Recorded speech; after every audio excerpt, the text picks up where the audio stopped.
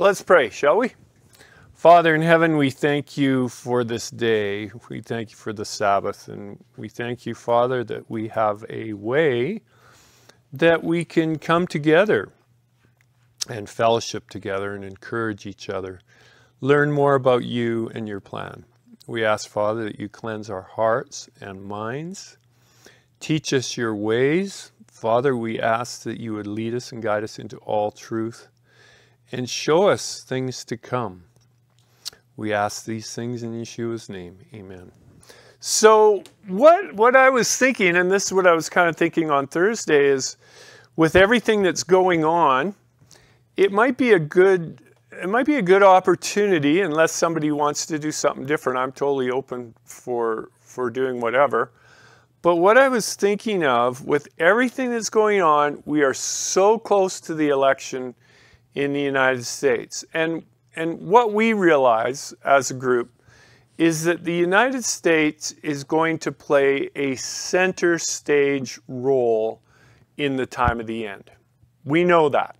I mean, how could, if there are any prophecies of the time of the end, and God has overlooked the most powerful nation that there ever has been on the planet forever, really excels even, the Babylonian Empire greatly. The greatest nation that there ever was since there was a nation. And is it possible that they're eclipsed from the prophetic lines of prophecy in the time of the end? That would be negligent, gross negligence, I would say. And I can say that because I don't believe it is gross negligence, because they are center stage in the prophecies. And this is what a lot of people don't really understand, because they're not reading these prophecies for the time of the end. They're reading them as if they happened thousands of years ago. But the prophecies themselves tell us when they will be played out, and they tell us in the time of the end shall be the vision. So the time of the end is the time of the end. It's not the time of Alexander the Great or any of the people that followed him or came before him. That is not the time of the end.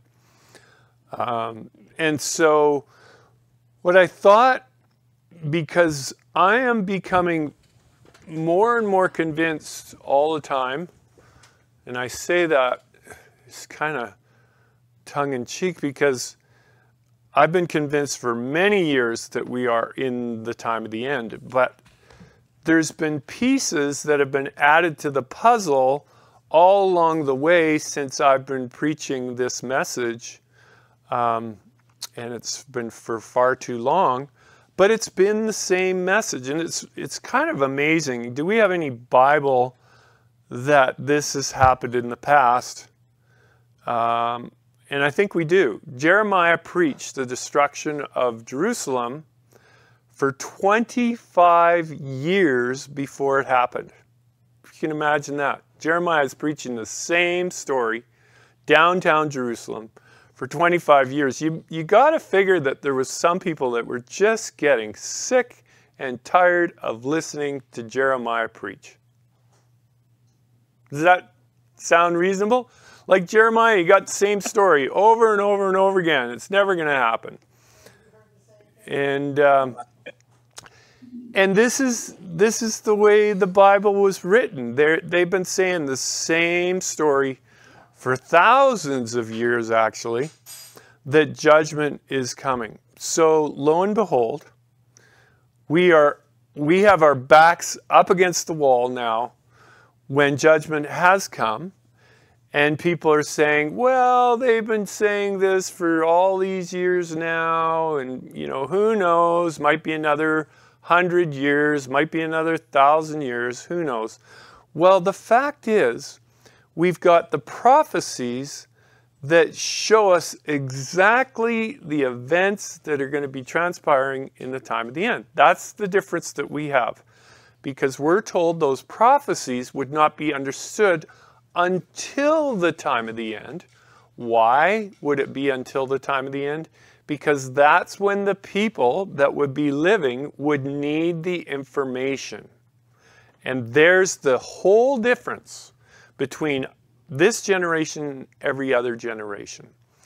And so where are we today in the scheme of things? This is from, I was just kind of looking back at some things, and this is from a presentation that I did in 2019. Yeah, that's 5 years ago. It was, I think it was Tabernacles of 2019. And so this little excerpt is taken from the book of Matthew, where Yeshua said, he was first asked the question, what is the sign of your coming in the end of the age? And he came back with some little bit of talk about deception. That was the very first thing, as if deception would be rampant in the time of the end. And I don't think he was talking about deception as far as the fake news is concerned, although we have quite a bit of deception going on in that realm as well. But he narrowed the gap when he said, many will come in my name saying.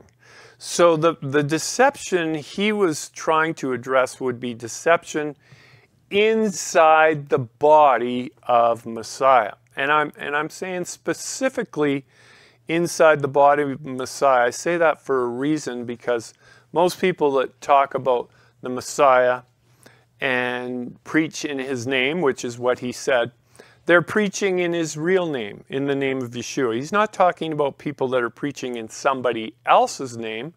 He was talking about people that would come preaching in his name.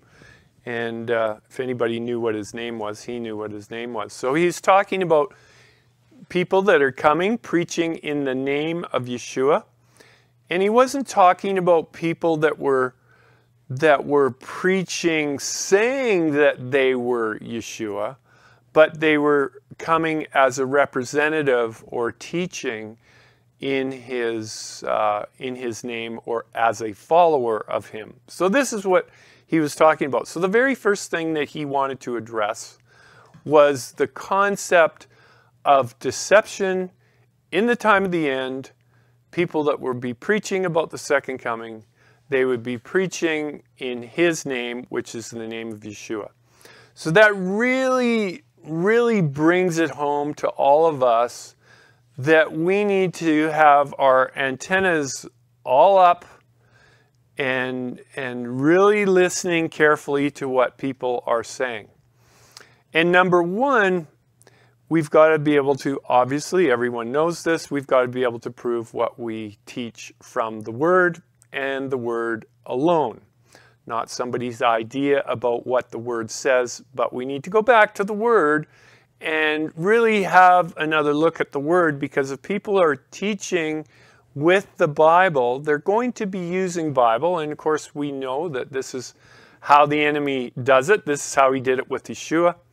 And if he used the word on Yeshua, Satan himself, and this is how all his followers work, that are trying to deceive even the very elect, they will use the word.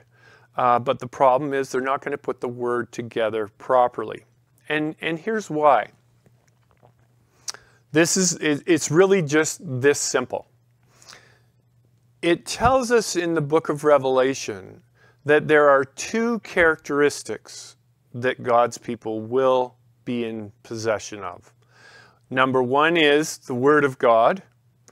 They will keep the commandments. This is what it talks about in the book of Revelation. Over and over again, it talks about they adhere to the Word of God and the commandments of God. And I put those two together. At the very opening of the book of Revelation, it says that they have the Word of God and they have the testimony of Yeshua. So the Word of God is pretty simple. That means they're obedient to the Word of God.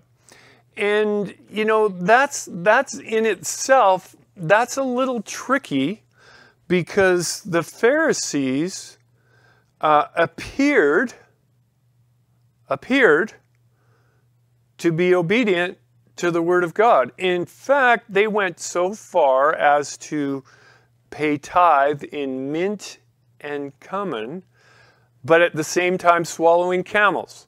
So if you can get your mind around that, the idea being is, for all intents and purposes, they appeared to be perfectly obedient to God's law. What would that look like?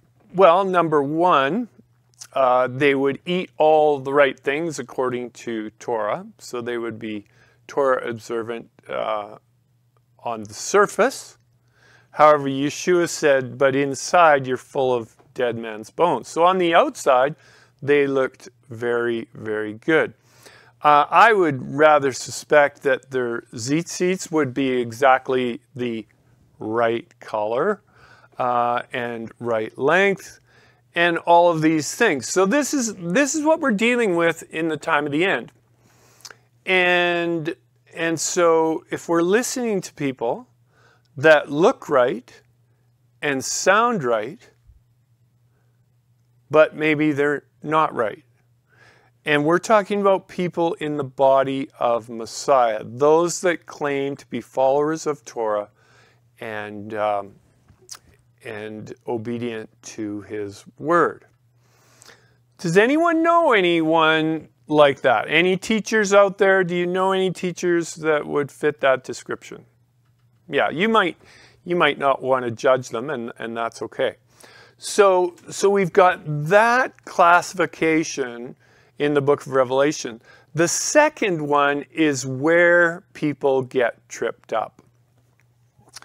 And this is really the tricky one, because it says that they have possession of the testimony of Yeshua. And I want to look at that here, because this is, and I know we've talked about this before, but this is so vitally important, because these are characteristics. It'd be like, if I'm just going to use this as an example. If you're a Dutch person, you probably have blue eyes and blonde hair. I'm just sort of categorizing here. But those are characteristics of a lot of Dutch people, is they have blue eyes and blonde hair. And so if you saw somebody on the street like that, you would probably think, oh, they're probably from Northern Europe, somewhere there. Just an example. But in the Bible, it says that God's people will be in possession of two things. One is the Word of God, and they will keep the commandments. So that's the possession of the Word of God. They are obedient to the Word of God, keeping His commandments. And also the other one is the testimony of Yeshua. And I'm really gonna drill down on this one, because this is the Achilles heel of the church right here. It's not the Word of God. It's not obedience to His commandments, because you can look like you're obedient to the commandments, but the testimony of Yeshua is the Achilles heel. It's where everyone will be tripped up, because you can't pretend on that one. And that's why I want to look at this carefully. So it says here, just turn in your Bibles to Revelation chapter 1, verse 1, 2, and 3. Give you a moment to get there.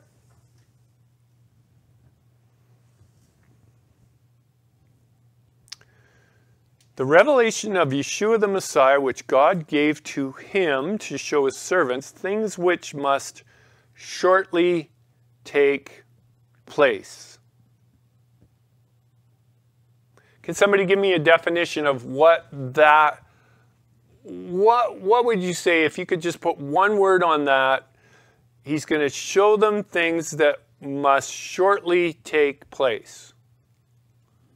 That's telling you future events, isn't it? That's prophecy. He begins the book telling them what he's going to tell them. Events that will shortly take place. And that's very interesting. I don't want to get into that, but maybe I need to, because a lot of people take that just for what it says, but they miss the point of what it's saying. This is not saying that the events are going to shortly take place. That's what it appears. But what it actually means here is the events that he's going to show us are in and of themselves going to take place quickly. Did you get the difference?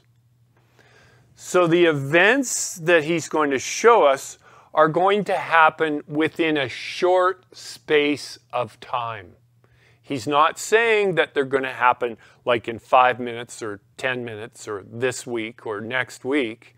Back then, he's saying these events that I'm going to show you are going to happen quickly. Saying it another way, when they start to happen, it's not going to be very long before the end has come. So that's really the meaning of these words here.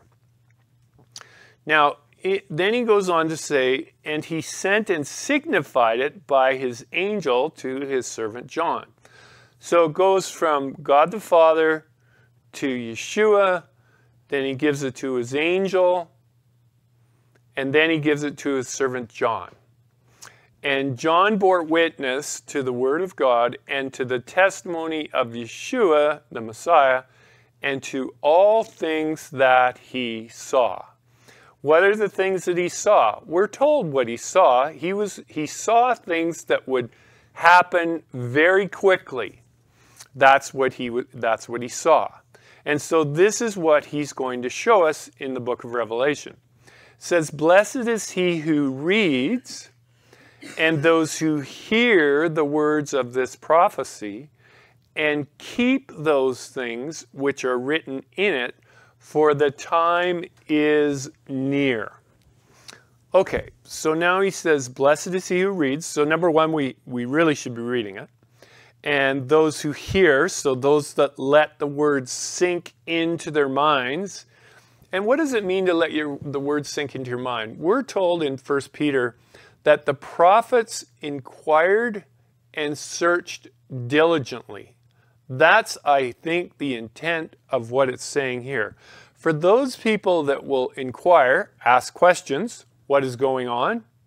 How can I find out? Well, it says here that we can find out by going to God's Word and let it sink into your mind. Let it work over in your mind. And by doing that, we're going to have more questions that are going to be needing answers, and then we will, it's kind of a circle that we just keep digging, we get more questions, we get more answers, we keep digging, get more questions, get more answers. And lo and behold, if we keep on that track, we're going to have more answers than we have questions after a while, which is a good thing. So keep the words of the prophecy. So the testimony of Yeshua really is the issue that is going on here. Now, when we flip over to verse 9, chapter 1, it says here that I, John, both your brother and companion in tribulation, and in the kingdom and patience of Yeshua the Messiah, was on the island that is called Patmos for the reason of the word of God and for the testimony of Yeshua the Messiah. So he is in prison on an island for two reasons. One, he was obedient to God's word, which was he was supposed to be obedient to Caesar's word, but he was obedient to God's word, and he had the testimony of Yeshua. So we don't find out what the testimony of Yeshua is until we get to chapter 19. Isn't that interesting? We don't get to know what the testimony of Yeshua is until the last few chapters of the book. So in chapter 19, which is a second coming chapter, interestingly enough, chapter 19, verse 10, "And I fell at his feet to worship him, but he said to me, 'See that you do not do that.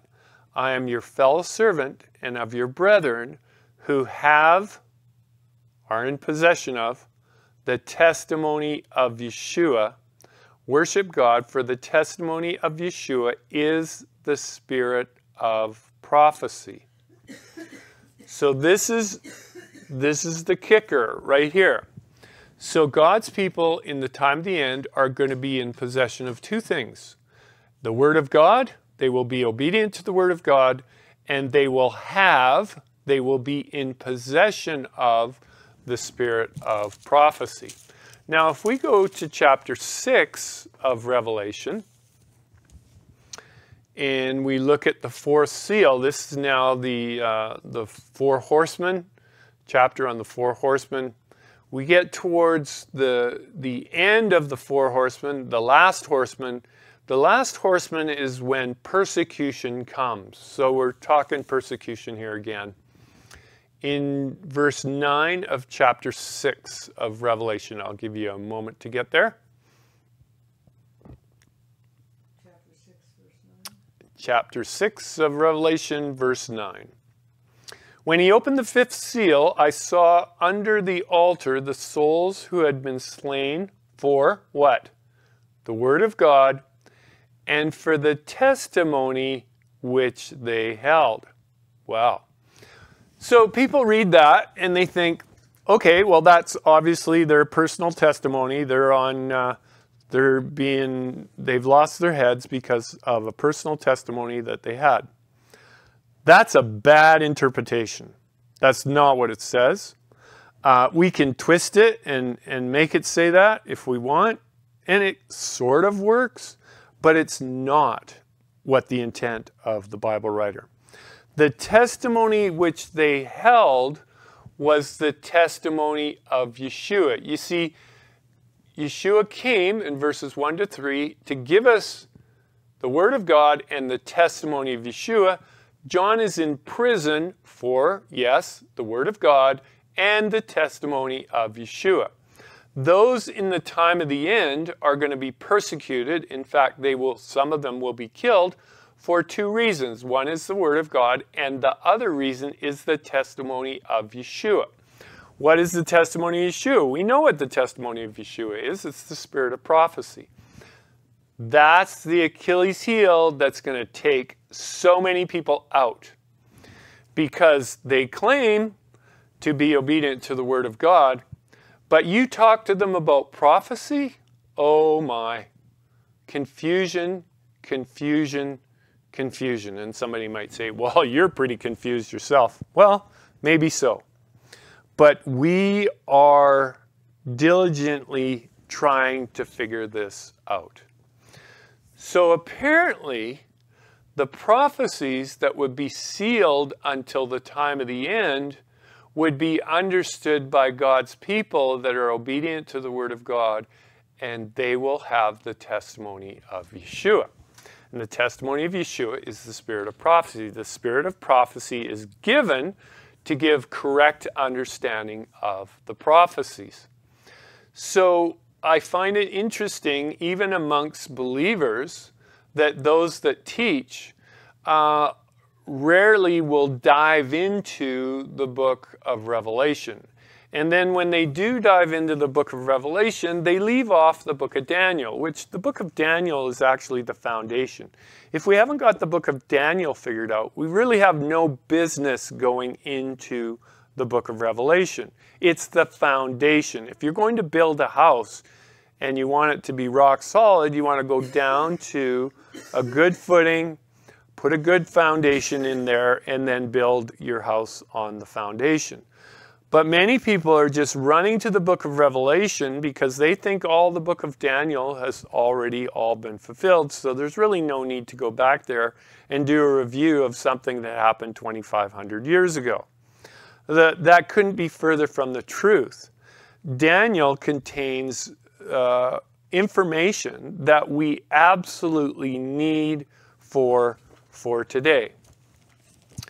And you know, sometimes we go and we look at these prophecies, and this is what I would recommend when you start getting into a conversation about prophecy, is take people to these verses, because most people that haven't been sort of and I use this word carefully, brainwashed, that they haven't been brainwashed to believe that all these prophecies have been in the past. What we need to have is somewhat of an open mind to be able to have a second look at Scripture. But if you wouldn't entertain the idea that there's a possibility that you could be wrong in your interpretation of Scripture, then it's very unlikely that you would actually stop and take a second look at anything. But I would propose that we all need to take a second look at something here. In Daniel chapter 8, Daniel sees a vision, and we're aware of these visions. Daniel saw a vision in Daniel chapter 8 of a ram and a he-goat. And there's a war between a ram and a he-goat. And then he goes on to say once the ram is defeated and the he-goat is victorious, then the large horn that was leading the he-goat is broken, and 4 notable powers or kingdoms come up and take the place of the one. That would demonstrate quite clearly that the number one kingdom was the number one superpower in the world at that time. And then because there's a vacuum when he goes down, the 4 other kingdoms that are already there, they don't just come to be at that point, but they're already there waiting like vultures to take over, because the signs of the demise of the notable horn are all over the place. So that's what we see. And then we see a little horn power coming out of those 4 kingdoms. I'm just sort of going over chapter 8 briefly. And then the little horn power does some things, ends up, it says, in the glorious land. That would be Jerusalem. Little horn takes up residence in Jerusalem. This definitely has not happened yet. That's what it says in verse 9. Out of one of them came a little horn which grew exceedingly great toward the south, toward the east, and toward the glorious land. I don't think there's any question when the Bible speaks of the glorious land. We all know where that is going. So the little horn will end up in Jerusalem as the universal empire. That's where he will have his last resting place, is in Jerusalem. And it even gives a timeline of how long, the 2300 evenings and mornings. This is how long it will reign, and then it talks about something happening at the end of that. But really the most important part of this chapter is not necessarily the details of the chapter. If we go back to what Yeshua was asked on the Mount of Olives, what is the sign of your coming in the end of the age? And then he goes through and tells them the events. This is sort of the same thing here at the end after the vision is given. In verse 15 it says, if you turn there, Daniel chapter 8, verse 15. This is after the vision. Daniel is quite confused. He has no idea what all this means. He goes on, and now it says, now it happened when I, Daniel, had seen the vision and was seeking the meaning. There's the inquiring. Seeking the meaning, that suddenly there stood before me one having the appearance of a man. And I heard a man's voice between the banks of the Ulai, who called and said, Gabriel, make this man understand the vision. So he came near where I stood, and when he came, I was afraid and fell on my face, and he said to me, understand, Son of Man, that the vision refers to the time of the end. What did he just say? Now, I wonder if we can take it off mute here and see if we have a different translation that says it just a little bit differently. I'm looking for a different translation that says it just a little differently. Verse 17. Rob, I know Rob or Sherry, I think you have a different translation. As they're looking that up, I just want to make the point. So many people want to take the verse in Torah about 2 or 3 witnesses and apply it to prophecy. But obviously, if that were the case, God would have sent more than just Gabriel. If 2 witnesses were required for prophecy, why don't we see Gabriel and Michael or Gabriel and another here?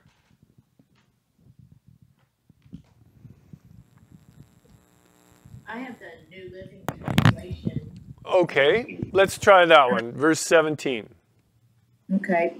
As Gabriel approached the place where I was standing, I became so terrified that I fell with my face to the ground. Son of man, he said, you must understand that the events you have seen in your vision relate to the time of the end. Okay, so how can we interpret that? Does anyone have another translation? Understand. Yeah, I do have Genie B. I don't know what it stands for. Genie B. It says the vision has to do with the end of the world. Okay, so this is what I'm talking about, taking a second look. We've all been taught things in the past, and those people that have gone before us have been good-hearted people. They haven't been out to deceive. They did the very best with what they had. But if it's true, if it's actually true that the understanding of the visions would not be until the time of the end when God's people would need the information, need the understanding of the information, then all those that have gone before us, although good intentions in their heart, are going to come up short because God's own words said that the visions would not be understood until the time of the end. And so now we've got people saying, well, the time of the end started in the 1700s or late 1700s, early 1800s. The time of the end is the time of the end. It's when all things are going to wrap up. Those people that have gone before us are dead and gone. What would happen? Let's just entertain an idea here. What would happen if those people that have gone before us actually did not see all the events that are going to transpire in the time of the end because they weren't living in that time, and they fell short of an understanding of information that we need in the time of the end, but we don't have because we won't budge from the position that they held down 200 years ago. Are you with me? What would it be like if we rejected light that God is trying to send His church today, because we are now in the time of the end? I think that's pretty evident. So if He's trying to send a flood of light on His people today, but it's different than what those people that we learned from believed, and it's different from the people that they learned from believe, and you can go way back 200-300 years, it's different from what those people believed. Why is it different? Because God did not unfold the prophecies of the time of the end until the time of the end. And Tom, we've had some comments in the chat room I want to read to you and let you comment on, because you were talking a little bit ago about when you were talking about the spirit of prophecy. And the question is then, so what is the gift of prophecy? Is it the ability to prophesy, or the ability to understand prophecy, or something else? Yeah, good one. Okay, well, I asked Judy a question this week. Yeah, we're gonna kind of dance around that one we'll take a little bit of a detour here, because this is actually a fun one. So we know, let's just Are you guys okay if we go down this rabbit hole? Sure. Yeah. Yes, sure. Okay. Because it's actually, sometimes when you go down rabbit holes, it's kind of fun chasing rabbits because they're very bouncy and fun to watch. Okay, so in Peter, and you guys know this verse, and I hope you're memorizing this verse because this verse is so amazing. We just really need to grasp what this means. Okay, so 1 Peter chapter 1, verse 10. I'll let you go there. And I know you've probably got this highlighted because this is one of my favorite texts. I have built my mindset around this text. These two texts. 3 texts, actually. Okay, so 1 Peter 1, verse 10, starting at verse 10. Of this salvation, the prophets have inquired and searched diligently, who prophesied of the grace that would come to you, searching what was coming, the events that would transpire, and what manner of time. So the prophets were searching 2 things, 2 primary things, which are exactly the same things that we should be searching out. And I believe we are searching that out. We're looking for what's coming, and we're looking for the timing of what's coming. And the timing is important because the prophets had to give a message to God's people. And they needed to give it on time. So they wanted to know what was coming and the timing of it, the timing of those events.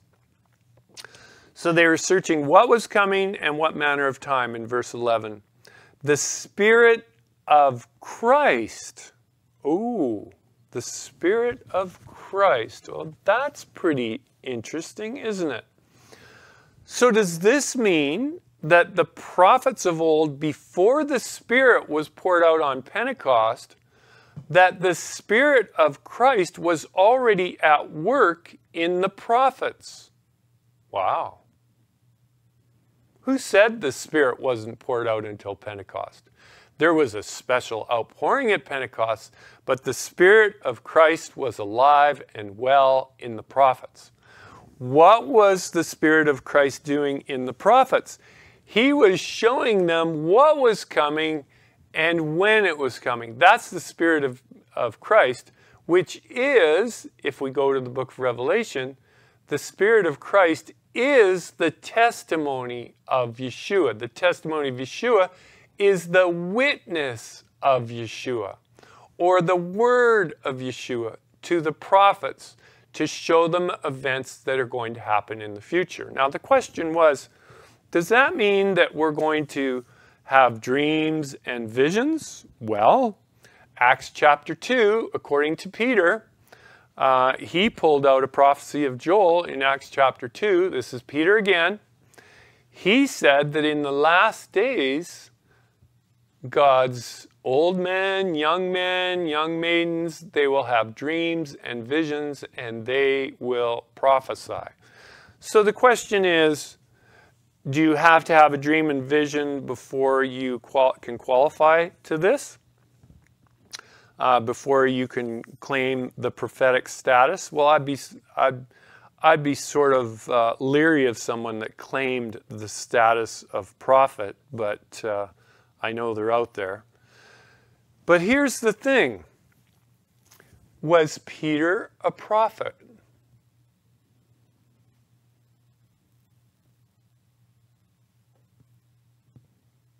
I'm looking at heads, and they're not moving either way. Yes, he was. Peter was a prophet. What qualified him to be a prophet?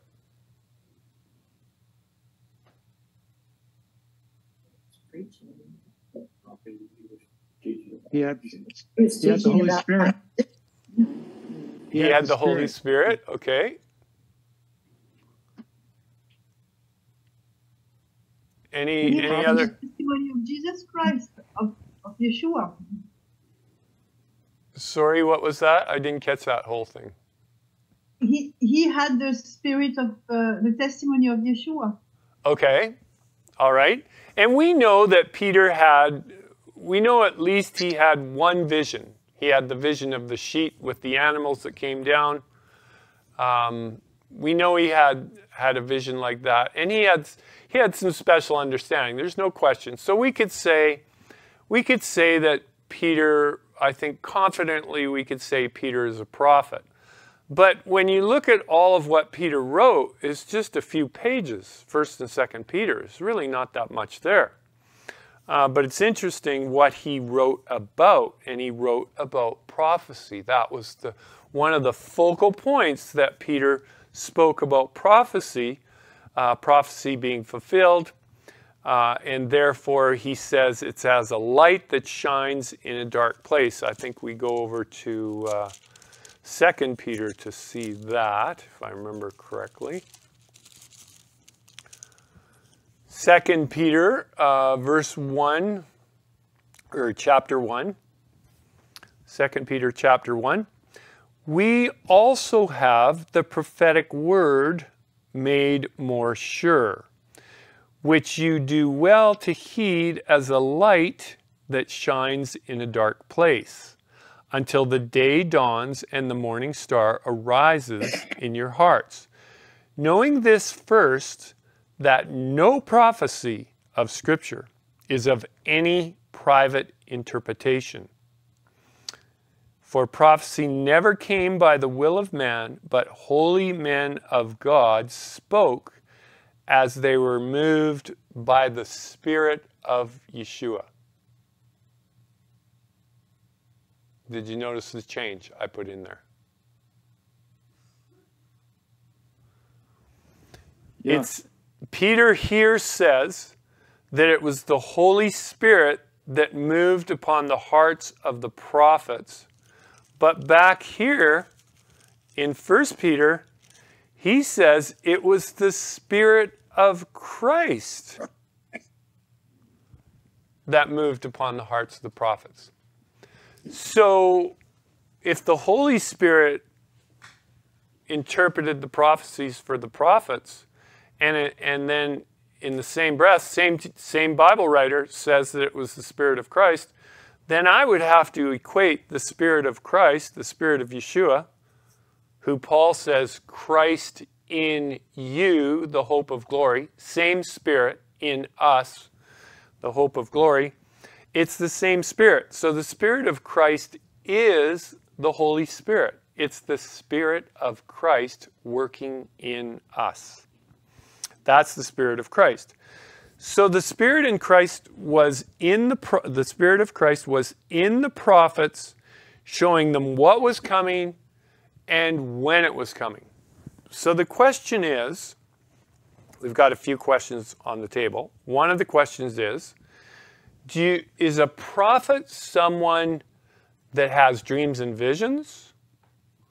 Or is a prophet possibly somebody that the Spirit of Christ is working on to give them an interpretation of the vision or the meaning of the vision?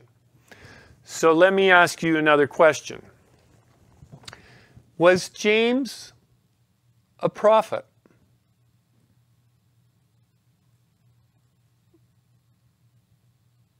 Book of James. Was James a prophet? I would say yes. I'm just trying to understand. Maybe you haven't thought about that before. I think these are things that we might want to reflect on. What determines what a prophet is? Was James a prophet? Well, if you read what James taught, it's only like 5 chapters, I think, 5 or 6 chapters. It would be quite evident that he was a pretty good teacher of righteousness. Would that make him a prophet? Well, how about John the Baptist? Was he a prophet? The greatest. The greatest prophet. Can anyone point me to a verse where it says that John had a vision? Oh.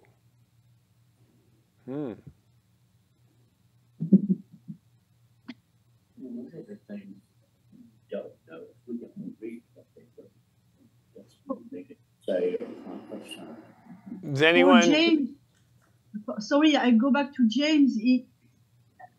His writings do not contain any prophecy. It's just Christian living,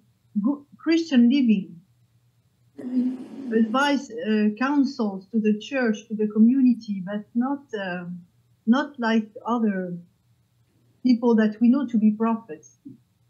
Well, let's say, is there one shoe that fits all prophets?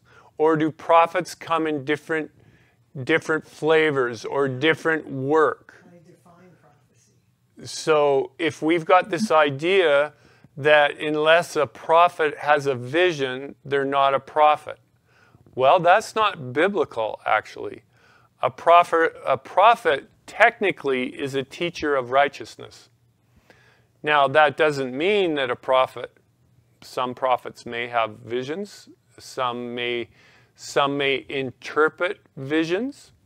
If we look at James, actually, I think it's the 5th chapter, he's starting to give a little bit of interpretation on prophecy.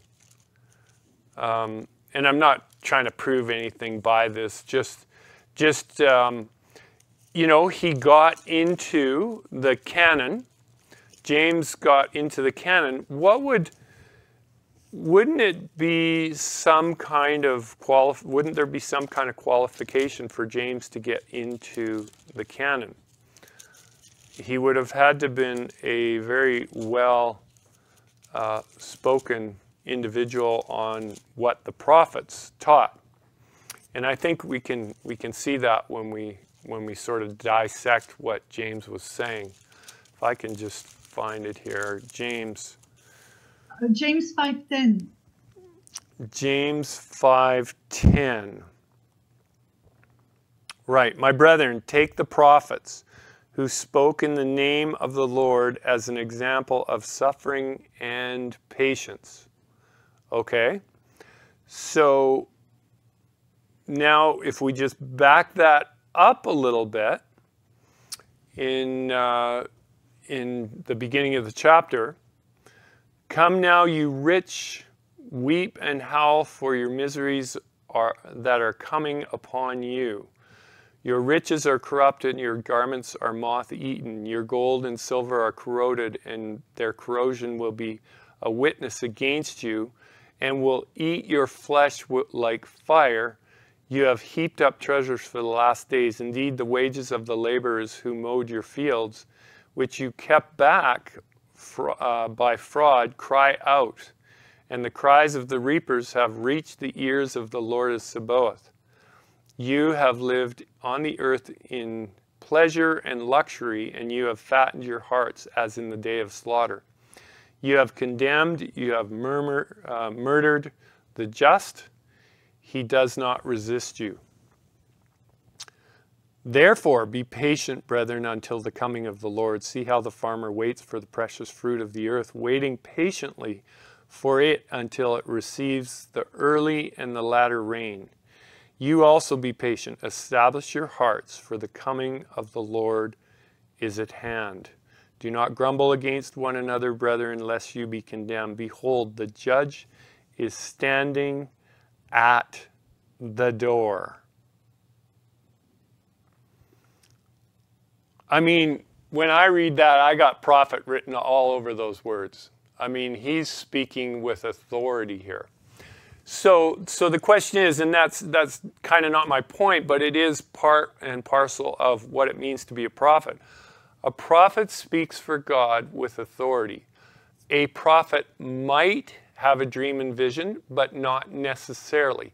We have no record of John the Baptist, who Yeshua spoke of as the greatest prophet that ever lived, speaking of John the Baptist. We have no indication that John the Baptist ever had a dream or a vision. Now, it is interesting that when John the Baptist sent to Yeshua the question, are you the one or should we be looking for another? I know there's different ideas around that, but basically he was confused, if you will, to a degree, and I use that word carefully and respectfully.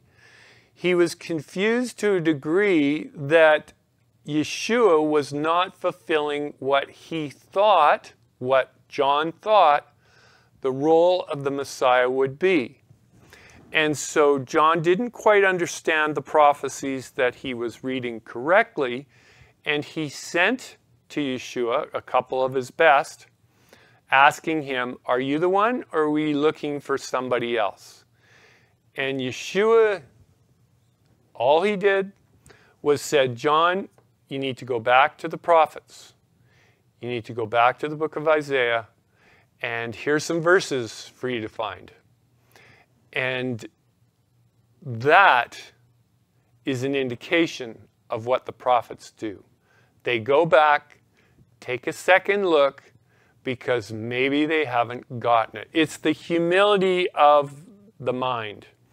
And it's the willingness to go back and have a second look. And I know all kinds of people that think they're following the prophet, and they will not go back to have a second look at the prophecies, plural. And this is a danger. I don't know why anyone wouldn't trust the Holy Spirit enough to lead them and guide them into all truth. But that's the way people operate. Okay, so the question that was asked, what does it mean to have the spirit of prophecy? The spirit of prophecy could be like John, have an understanding of what the prophets wrote that went before. For John, primarily, he was quoting from Malachi and Isaiah. That doesn't mean he didn't read the other prophets, but those are the ones that he seemed to quote from most of all. And so he was preaching according to his searching of the prophets, and that's what they did. They searched diligently of these things that they were going to have. So, so I think we covered that. Do we have any questions on any of that? So in my mind, a prophet could be a teacher of the word, a teacher of righteousness. They could have dreams. They could have visions. They could just have understanding of dreams and visions. It says, we know what we've already seen this, that in the time of the end, that God's people will be in possession of the testimony of Yeshua, which is the spirit of prophecy. In the book of Daniel, and this is what I find interesting, we're not necessarily looking for new dreams and visions per se. We're looking for understanding of old dreams and visions. If we look in Daniel chapter 12, and I think this really says a lot here.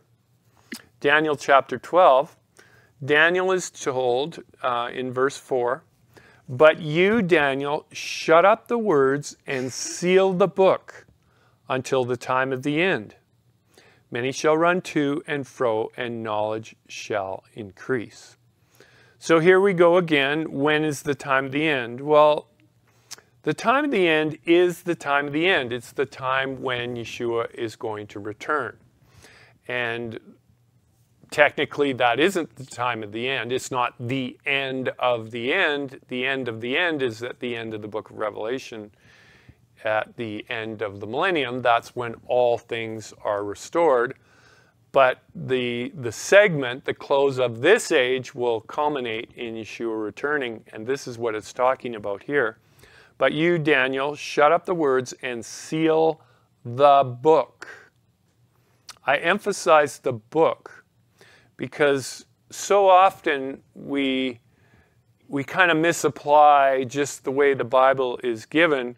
We have chapter 1, 2, 3, 4, 5, 6, 7, 8, 9, 10, 11, and 12, and we divide it into chapters.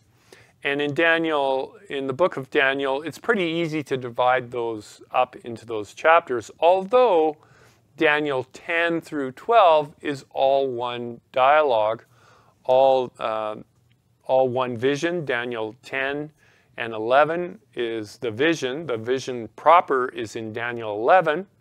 The prelude to the vision is Daniel chapter 10. The vision proper is Daniel 11. And then the timeline that's given in Daniel chapter 12 is the timeline for the vision of Daniel chapter 10 through 12. It's all one. It's the prelude to the prophecy. It's the prophecy itself. And then it's the interpretation, if you will. All the prophecies seem to have at least a little bit of an interpretation. And we see that in Daniel chapter 12. But the interesting part is when we start to take apart Daniel chapter 10 through 12, we can see clearly that it's exactly the same storyline, if you will, of Daniel chapter 8. So then we can put Daniel chapter 8 and 10 through 12 together as one story, each giving a little bit of different events, but there are enough similarities that we can definitely link them together.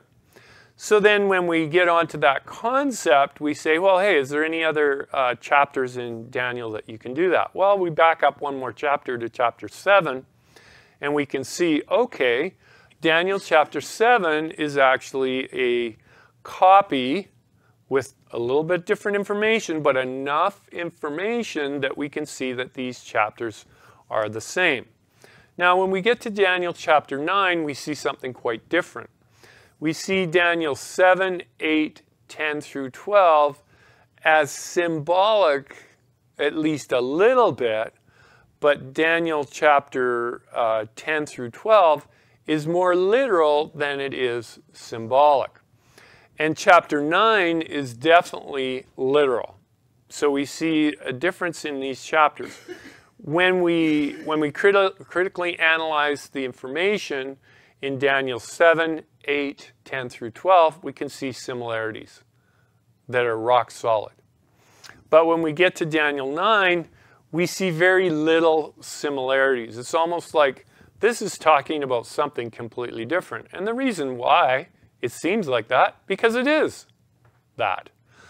Daniel 8, 10, and 7, 8, and 10 through 12 are dealing with information, events that are going to transpire just prior to the second coming of Yeshua. That's what those chapters are for. Chapter 9 of Daniel is focused primarily on the first coming of Yeshua. That's why it's so different.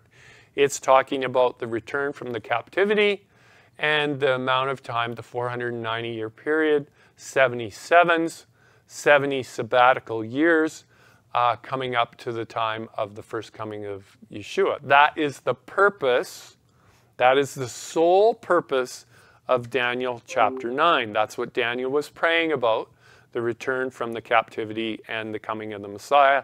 That's the answer that he got in Daniel chapter 9. The problem is when we're trying to link these chapters together, when there is no link, we have to fabricate a link, and that's been done in the past. We're not going to go through that now. My point here is that in verse 4 of Daniel chapter 12, it says, shut up the words and seal the book. Not the last chapter. Seal the book. There are things right from Daniel chapter 1 through Daniel chapter 12 that are not unsealed until the time of the end. Somebody says, well, you know, it's all, the first 6 chapters are all history. Yes, but the first 6 chapters are not only history, they're prophetic. You see, prophecy repeats itself in principle. So not the identical things are going to happen, but because human beings are fallen. So in the first 6 chapters of Daniel, we've got events that were transpiring under Daniel's captivity in Babylon. Well, guess what? The people in the time of the end are going to be in captivity by who? By Babylon. This is what we read about in Revelation chapter 19. So I propose that there are going to be many similarities between the first 6 chapters of Daniel and the last chapters of the book of Revelation, because Babylon will be in control again, not some empire in the Middle East. Babylon the Great, the mother of harlots. And so she will take possession of the world. We've already talked about that. The little horn will end up in Jerusalem and sit as a queen. This is what it talks about in Revelation chapter 17 and 18. So all the same things are going to be happening. God's people will be taken captive by the world. And that's because Babylon will at that time be a world empire and control the whole world. So there will be no actual country that you can run to and be safe just because you're outside of the Middle East.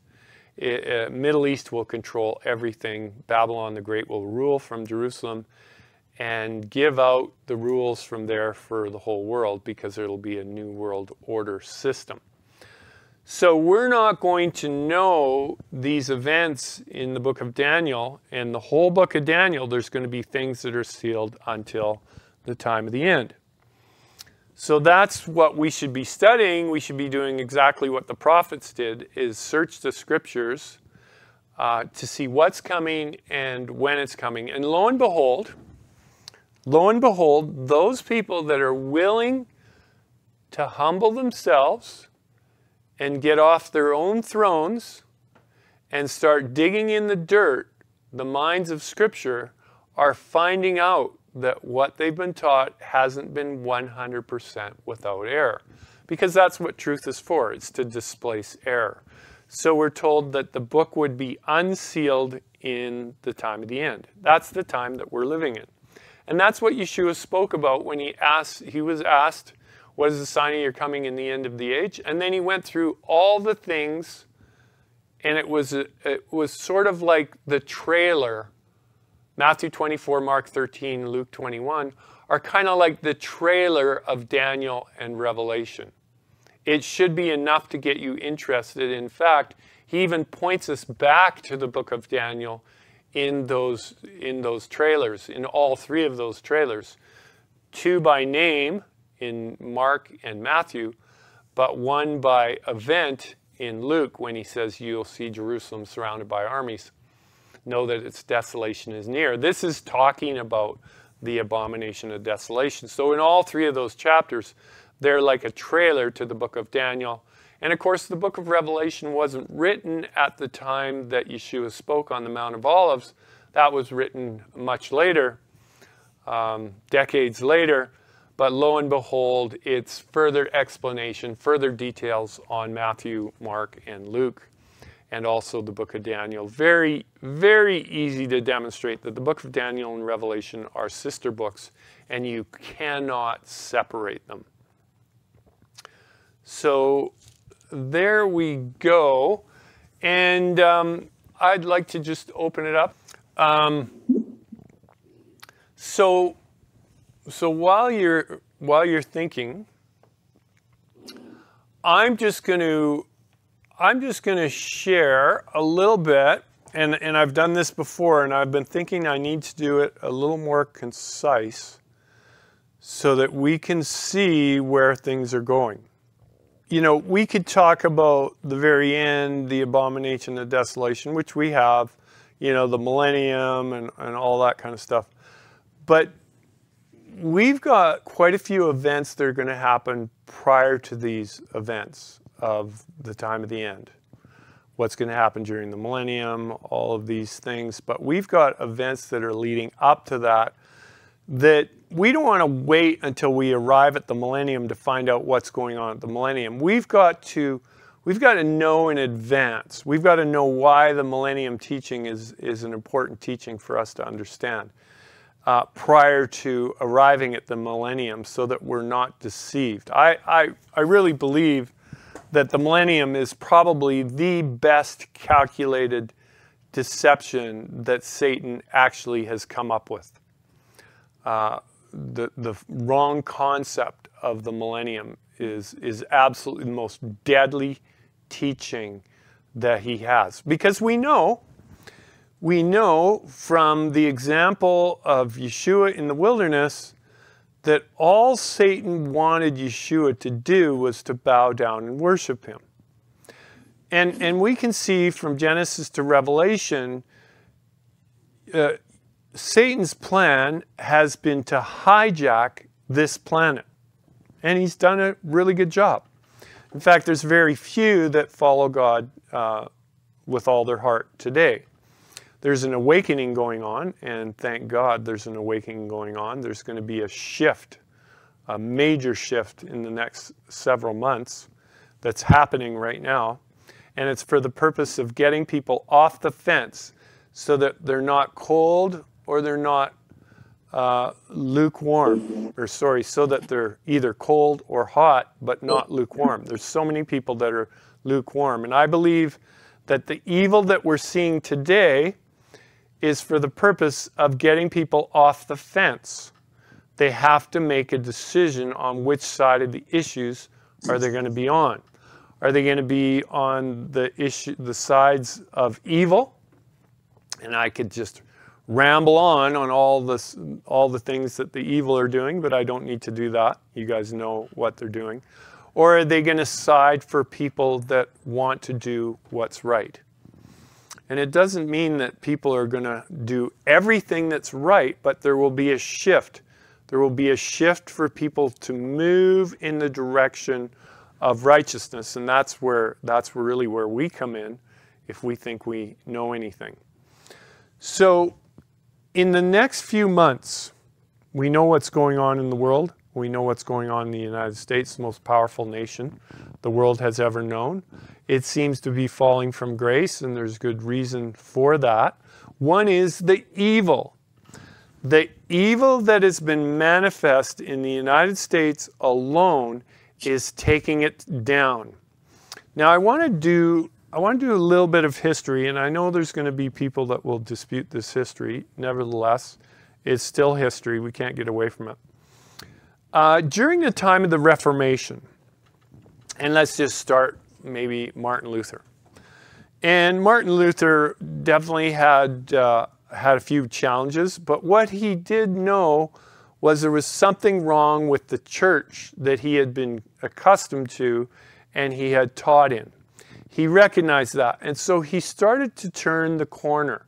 This is kind of what we have going on right now. There's people out there that are starting to recognize that what they've been taught is not true. And way back in Martin Luther's time, they called that the Reformation. Well, we're going through the same Reformation process today. There are people in all churches that are waking up to the idea that maybe they haven't got the goods according to what the Word says, and they're going back to the Word to find out what the Word teaches. When Martin Luther did that, it brought him in conflict with his brethren. Anyone been there before? Yeah. Yes. Yeah.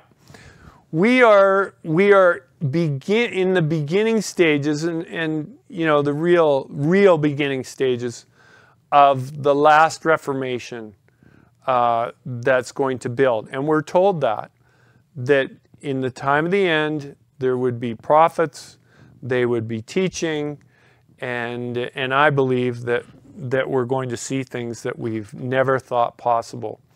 And so we're at that time now. People are becoming either hotter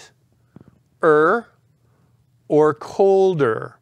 They're saying, no, I don't want any of that. I want to do what the left wants to do, you know, kill babies and all kinds of stuff. It's like all in the name of freedom. Isn't that wonderful? They just got this whole thing flipped on their heads in the name of freedom, because that's what Satan has claimed all the way along. He just wants freedom. And if you gave people the freedom that I can give them, that Satan can give them, God, if you would just give them the freedom that I can give them, they will all fall down and worship me.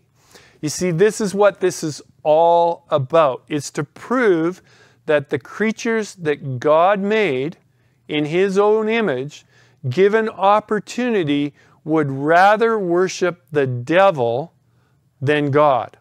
That's what this whole thing is about. That's what it was about in the wilderness. That's what it was about in the time of Job. You know, just take everything he has, God, and he'll worship me. That's the way it works, God. And everyone knows that. I've proven it. I got everything under control. And God says, well, I think you've overlooked someone. And that's exactly where we find ourselves today, is people are going back to the book and they're starting to see that they've missed something.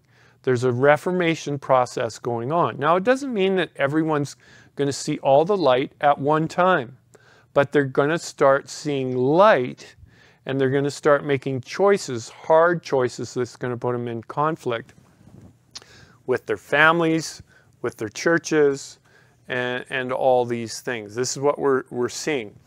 So what happened during the First Reformation, the time of Martin Luther and all these other ones? There's a whole raft of people that were involved, and that's, of course, why we got all the different churches we have.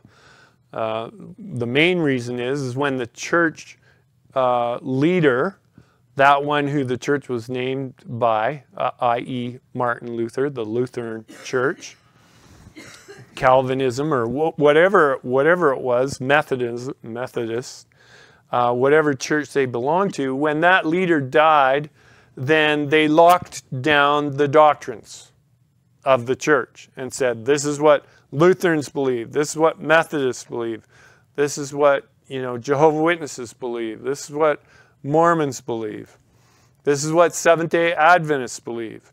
When the leaders that began the churches began to die and fade from the scene, what they did was they went into preservation mode. It's called conservatism. It's conserving what you have so you don't lose what you have. It's putting a fence around all your doctrines so that nobody can get in and so that nobody can get out. So they have full control over what people believe. This is what happened in the churches in the process of the Reformation. This is what's happening today because we have the same thing going on. We have people that are starting to open the book and question the pastors and their leaders and saying, hey, this is, I've been reading this, I've been studying this, I've been watching this YouTube, because we are in the information age. I was told when I was in college teaching that you better be careful what you say at the front of the class because they're checking you out every time you say something that might be wrong. And that's the problem that the churches have today. I was told when I was in these classes that don't ever think you're the smartest one in the room. Well, I was the teacher. I had to be the smartest one in the room. No, they taught us that you don't have to be the smartest one in the room. You have to know where to find the information, and that's what you have to teach the students, is where they can find the information that they need to get through and be successful. The problem that we have in the churches today is they haven't learned that lesson, and they've locked down. Can you imagine what a school would be like if you went to a school and they were still teaching things that they were teaching in the 1800s? Like, seriously. So it wouldn't be long before that school would not have any students in it because what they're teaching is outdated. Now, if you put that into a theological room, we're told that the light will be given at the time of the end. So those that are teaching light that was so-called light 100 or 200 years ago are locking those doctrines down, and they're not allowing their parishioners to think for themselves, to question the authority of their churches that they go to. This is not going to end well. God is not going to share his glory with anyone. His word will have the final say. And that's just the way it is. Can you imagine? Andrew and Peter were disciples of John the Baptist, if I have my memory serve me correctly. And John the Baptist was one of the greatest prophets that there ever was, according to Yeshua. Yet, don't miss this point, John the Baptist did not have all the light, and Andrew and Peter shifted their allegiance to Yeshua and left John the Baptist in the wilderness. Ooh, wow. That's because there was an advancement of light, a new understanding and a fulfillment of prophecy. And God's people that were following John the Baptist shifted and went to this new understanding that even John the Baptist was not grasping at that time. Now, that doesn't mean that John the Baptist died without a greater understanding, but John the Baptist nevertheless died with most likely an incomplete understanding of the prophecies that he studied. This is Bible. This is how God works. If we're not willing to shift gears from those that have gone before us to maybe a new idea, we may be left in the past, maybe left in the dust. So what happened during the Reformation? The people that went back to the Word began to be persecuted. So what did they do? They fled. They left where they were being persecuted, and they went up north into Great Britain to get away from Rome and the influence of Rome. And then when the persecution started happening there in UK, in England, the people left there, and then they came to the United States of America. And then we know a lot of the rest of that story, but some of the things we don't quite understand is there was talk of creating this new nation, and with a constitution that invoked the name of God, the Lord Almighty. And so there's no question that this nation was founded on principles, on biblical principles. And people will say, well, you know, they were Masons and they were this and they were that. There's no question that there were people of all different flavors. But 65, if I've got this correct, 65 out of the 66, I believe that I've got those numbers. It might be 64, it might be 65. Out of the signers of the Declaration of Independence and the authors were some sort of Protestant denomination. And there was one that was not a Protestant, and he was a Catholic. That's kind of interesting, isn't it? So these people were, some of them were theologians, some of them were pastors, but they had no intention to remove God from the political arena.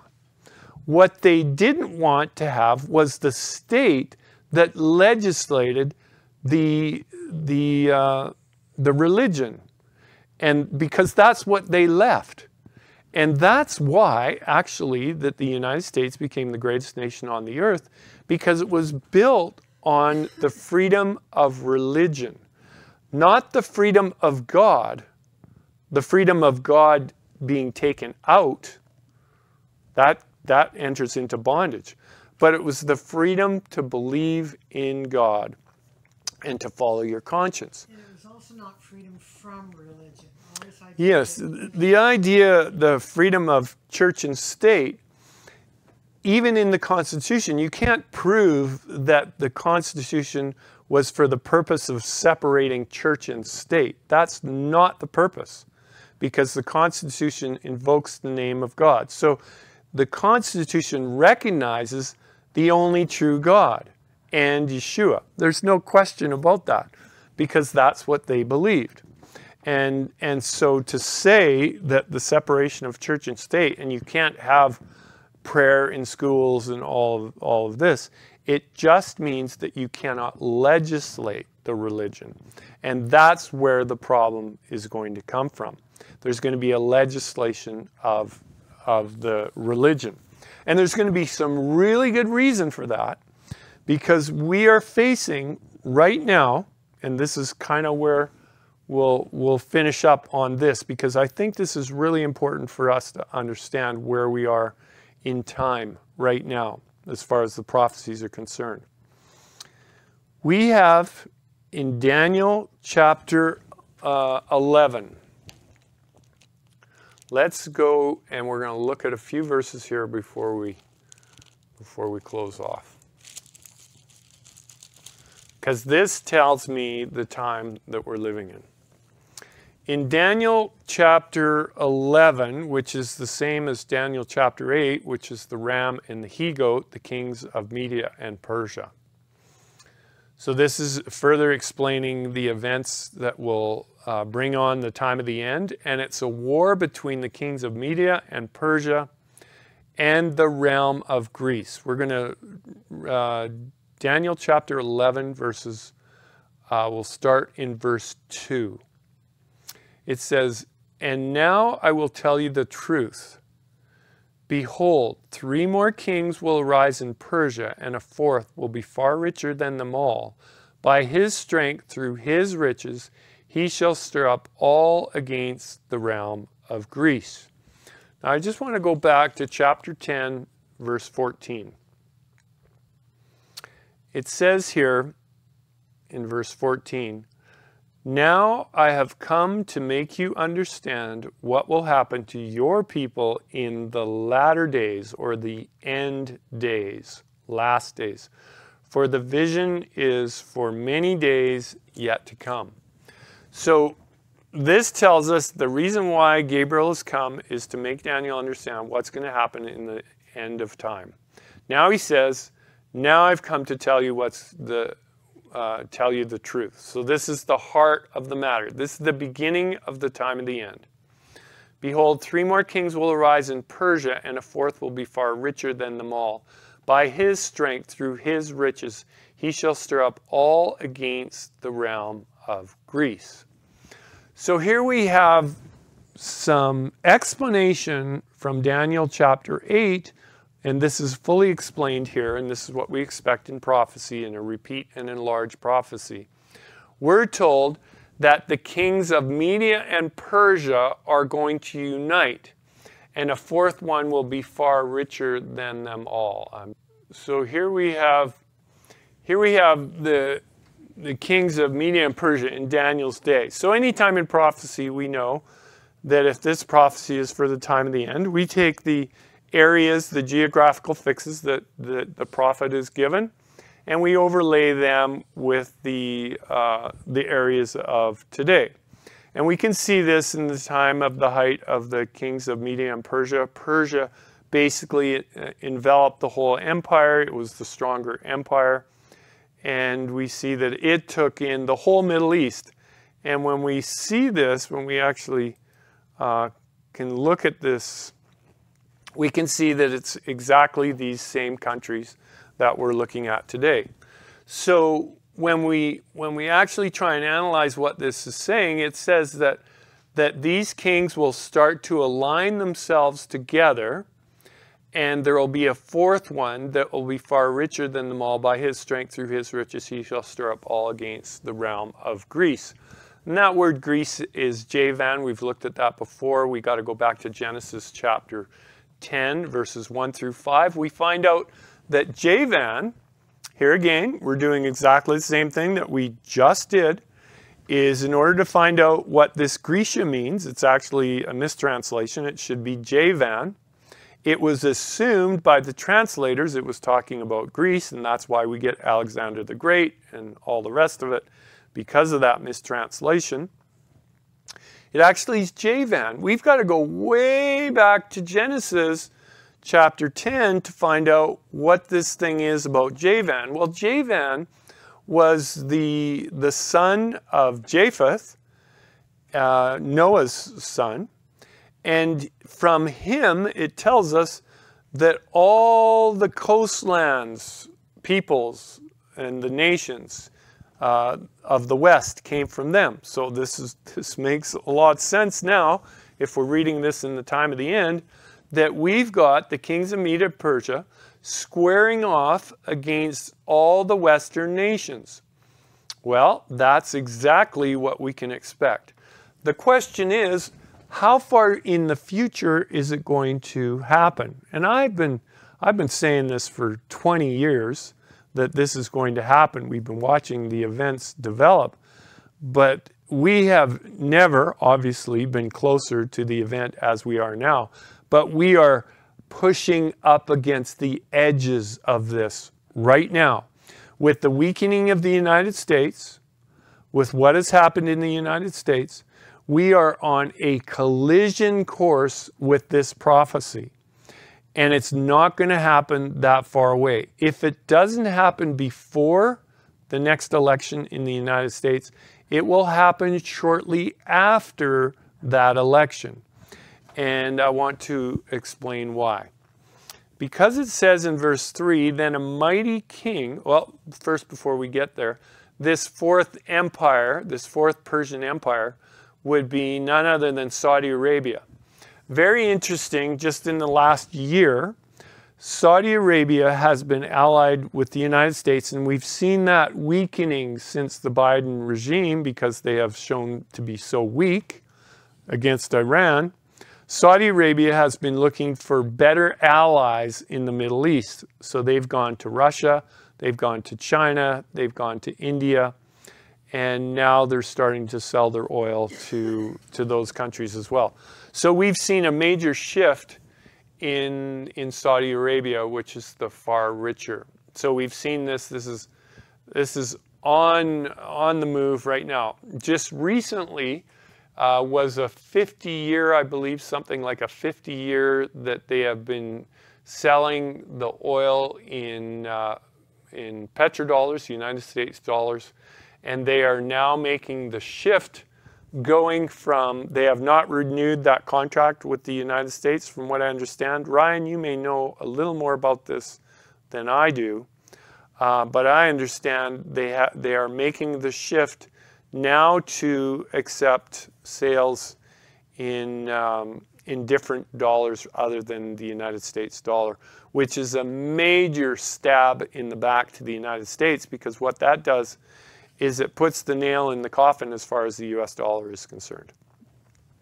And so this is a major, major, major shift that's gone on. So we see everything being put in place. And then it says here, then a mighty king shall arise, who shall rule with great dominion and do according to his will. Now, here we go and start to speculate on what these prophecies are saying. I can't see anything other than that mighty king being Donald Trump. It certainly isn't Joe Biden. And it certainly isn't Kamala Harris, because it's a male. It is a mighty king, and he shall rule with great dominion. So we're talking about someone doing according to his will, not her will. So here's my prediction, if you will. My best read on these prophecies is that this mighty king, I believe to be Donald Trump, he will win the election, but with that is going to come, the left is going to start burning down cities in the United States. They're not just gonna roll over. And so we are headed for extreme turmoil. And we can look around in the different countries. Ryan, that's why I asked what was going on in England, because I saw some news articles that were pretty wild-looking demonstrations on those that are opposing immigration. Now, what's so important about immigration? Because they have invited the terrorists to come in. I would never have thought what has happened would happen. We are set up for major, major disruption. I'm starting to tell people that this fall, you need to have in your storehouse enough food to get to spring. It's just the way it is. There is going to be a little time of trouble, I believe, if not before the election. It will develop, it will be developing, but after the election, it's going to accelerate. And we're talking, this war could come shortly after the election. Definitely within the 4 years, because Donald Trump, it says, if I'm reading this right, in verse 4, it says, "And when he has arisen, his kingdom shall be broken and divided toward the four winds of heaven." Keep reading.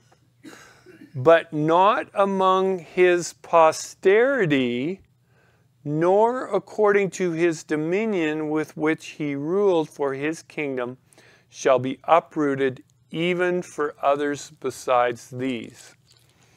Now I want you to go back to Daniel chapter 8, and I want to read something there. Daniel chapter 8, and we'll start reading in verse 5. Daniel chapter 8, verse 5. "And as I was considering, suddenly the male goat came from the west across the surface of the whole Mediterranean." Is that what it says? Earth. Across the surface of the whole earth. There's a picture of the whole earth. That's what it says. This is a perfect example of going back to the Bible and seeing exactly what it says. It doesn't say across the Mediterranean. It says across the surface of the whole earth. Well, if these prophecies were not going to be understood until the time of the end, certainly those at the time of the end are going to know what the surface of the whole earth is. You can go into any country, I don't care whatever country it is, and if you ask them for a map, if you were in a store where they had such a thing, you would be able to get a world map, and this is what it would look like. We here in the time of the end are looking at a map of the whole earth, come from the west, that would be the United States, come from the west across the surface of the whole earth. Interestingly enough, it says with great detail, it says without touching the ground. There's only one way you can get to the kings of Media and Persia without touching the ground. That's the only way you can do it. You either have to go by air or you have to go by boat. There's no other way to do it. It came from the west without touching the ground. And it had a notable horn. That's the mighty king that we just read about in Daniel chapter 11, because this is a parallel prophecy. So the notable horn and the mighty king are synonymous. They're exactly the same being.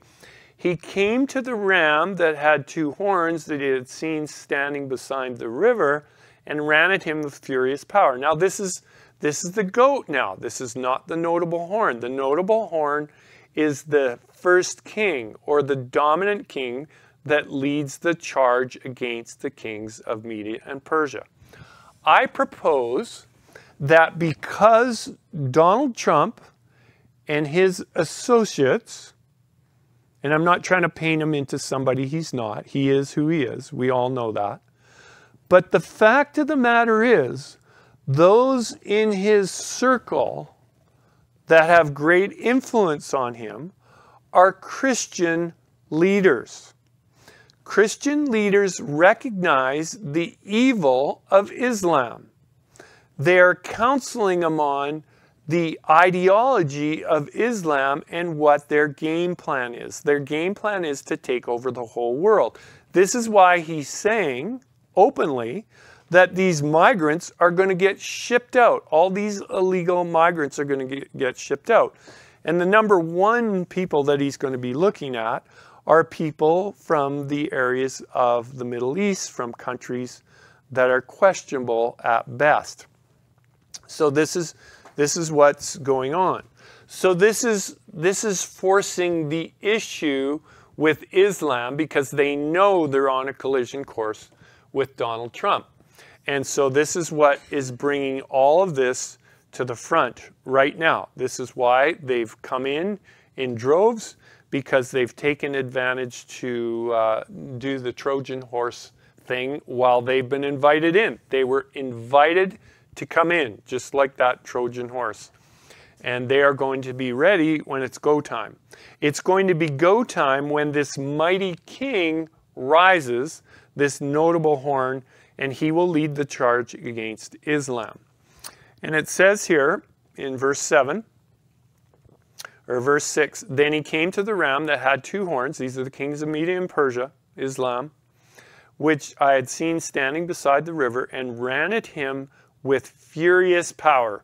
He is so mad that he's charging with furious power. That means something has happened both in two different regards. One is the terrorism at home, and also something has happened with Israel. These are the two catalysts that break the back. And then it goes on to say, and I saw him confronting the ram. He was moved with rage against the ram, attacked the ram, and broke his two horns. There was no power in the ram to withstand him, but he cast him down to the ground and trampled him. And there was no one that could deliver the ram from his hand. This should put to rest any idea that there's going to be an Islamic Antichrist. Islam is going to be over, done, completely done, because the threat of Islam is actually the threat, the global warming threat today.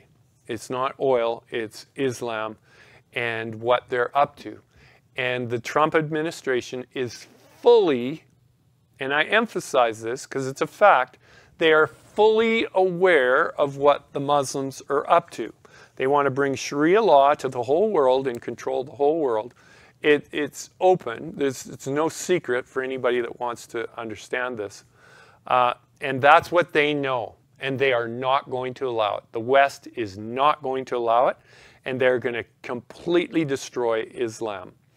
And then it says in verse 8, therefore, Daniel chapter 8, verse 8, therefore the male goat grew very great. So this movement with these Western nations, and Russia and China will be involved as well. Therefore the male goat grew very great, and when he became strong, the large horn, that's this king, this mighty king, is broken, and in place of it, four notable ones came up toward the four winds of heaven. This is basically a carbon copy for Daniel chapter 11, verses 1 through 3 to 4. And so these are the events. So why am I going here? Number one, if we've got these prophecies right, we're not going to have to wait very long to see it happen. And so we're going to know soon enough. But the purpose of the prophecies is so that we can have advance warning. That's why God gives it to his last day people, so they don't need to be taken unawares. They're obedient to his word, and that qualifies them actually to be to have the spirit of prophecy and the leading of the Spirit of Christ who was in the prophets. But the thing is the Jews were obedient but did not have the spirit of prophecy or the Spirit of Christ. The Jewish leaders, although they appeared rigid in their religion, and they appeared righteous by all outward appearance, they were destitute of the Spirit of Christ to help them interpret the prophecies. So we've got to have the righteousness of Christ in our hearts, not on the outside. The heart will change the outward appearance, but the conversion has to go deeper than just the outward adorning of the flesh. So this is why we need to seek Him daily. This is why we need to get diligent. This is why we need to get hot. We don't want to be lukewarm. We want to anoint our eyes with eye salve, and maybe we'll finish up on those verses because that seems to be a good place to finish.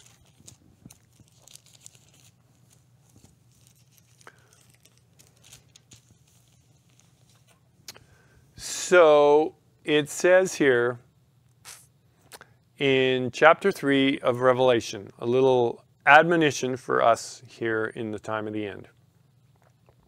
And to the angel of the church of the Laodiceans write, these things says the Amen, the faithful and the true witness, the beginning of the creation of God. I know your works, that they are neither cold nor hot. I could wish that you were cold or hot. So then, because you are lukewarm and neither cold nor hot, I will spew you out of my mouth. That's not what we want to experience. So what do we have to do? Because you say, I am rich, I have become wealthy and have need of nothing, and do not know that you are wretched, miserable, poor, and blind, and naked. So, are we claiming that? Well, I've decided not to claim that. I am poor, and we know that if we go back to the Mount of Blessings, then we can see here that Yeshua was talking about those that were poor of spirit. So we are not claiming to be rich. We are not claiming that we need nothing. We are claiming we need everything. We need the Spirit. I counsel you to buy of me gold refined in the fire, that you may be rich, and white garments, that you may be clothed, that the shame of your nakedness may not be revealed. And I anoint your eyes with eye salve, that you may see. As many as I love, I rebuke and chasten. Therefore be zealous and repent. Behold, I stand at the door and knock, and if anyone hears my voice, this is the Spirit of Yeshua, which is the Spirit of prophecy in the time of the end. If anyone hears my voice and opens the door, I will come into him and dine with him, and he with me. To him who overcomes, I will grant to sit with me on my throne, as I also overcame and sat down with my Father on his throne. He who has an ear, let him hear what the Spirit says to the churches. Friends, it is time to get serious with not only what we think about what we do. And we need to go back to the Word. We need to take a second look, and we need to study these things. Those verses that we went through today, I would recommend that you get really familiar with those verses so that you would be able to meet anyone on the street and say, hey, have you seen this? We're knocking on the door. We're not going to be waiting very long anymore to see these things be fulfilled. So with that, let's close with prayer. How about that? Father in heaven, we thank you again for your word. It is sure. And we thank you, Father, that you are working on our hearts and minds, and we give you full permission that the work that you've started in us, we know and we recognize you've started the work in us. And we ask that you would finish it Even when we're kicking and screaming, Father, we ask that you would finish this work so that we can be ready. Not only ready for your coming, but we can be ready when all breaks loose on this planet. That we will be a light that will help people understand the direction that they need to go. We pray this in Yeshua's name. Amen.